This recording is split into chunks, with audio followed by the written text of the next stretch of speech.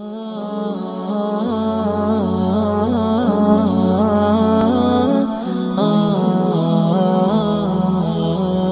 shaitan has been created as a test for mankind. We always have a force within us that tells us not to do evil. And we have a force within us that tells us to do the evil. So we have the angels who encourage us to do good, and we have shaitan who discourages us from good and encourages us to do bad. So if we were to look at the verses of the Quran, we would come to realize very quickly that Allah subhanahu wa ta'ala has granted success to the one who can protect himself from shaitan. This is why every time we commence the Quran, what do we say? Allah says, وَإِذَا قَرَأْتَ الْقُرْآنَ فَاسْتَعِذْ بِاللَّهِ مِنَ الشَّيْطَانِ الرَّجِيمِ. And when you read the Quran, then seek refuge in Allah from shaitan the accursed. If you are protected by Allah subhanahu wa ta'ala from the shaitan, then you have succeeded. So the shaitan has some plans. The plan that he has is to deviate mankind by beautifying evil and making it look like it's good. So we have something known as our desires, our lusts, perhaps that which we feel would help us and benefit us in the short term. But Allah subhanahu wa ta'ala has dictated that it is not good for us. If that is the case, leave it. It can never be good for you.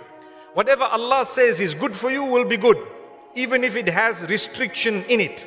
And whatever Allah subhanahu wa ta'ala says is bad for you, it is bad, even if it seems very sweet, very tasty, and it seems like you want to get it done with. May Allah subhanahu wa ta'ala protect us. In Surah An-Nur, and just to spend a moment on the meaning of this term, An-Nur. Nur is light. Allah subhanahu wa ta'ala is the ultimate light. Allahu nurus samawati wal ard. Indeed, the nur is Allah subhanahu wa ta'ala.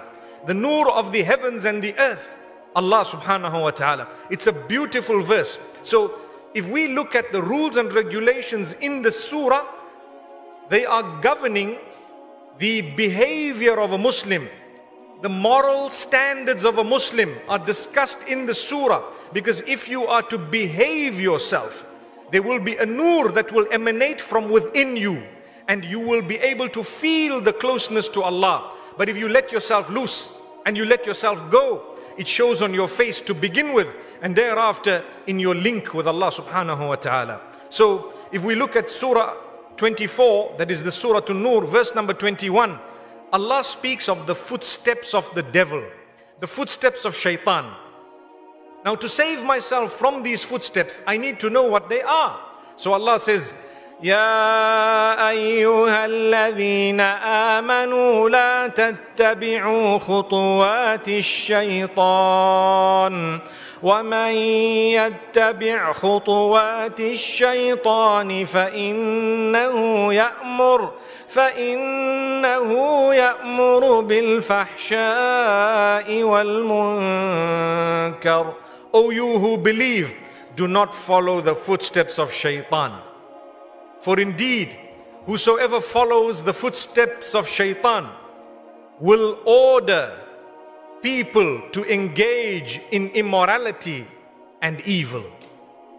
Now that means two things. Shaitan encourages immorality and evil. And those who follow in the footsteps of shaitan, they will encourage you to do that which is immoral and evil. So if you want to know whether you are in good company or bad, you just need to ask yourself, this company of mine, does it encourage me to behave immorally? Does it encourage me to become a person who is evil or to do that which is evil? If the answer is yes, you are following the footsteps of shaitan. And if the answer is no, then inshallah you will be successful. So you want to know the path of shaitan. Shaitan deviates in many ways, primarily by turning people away from worshipping Allah.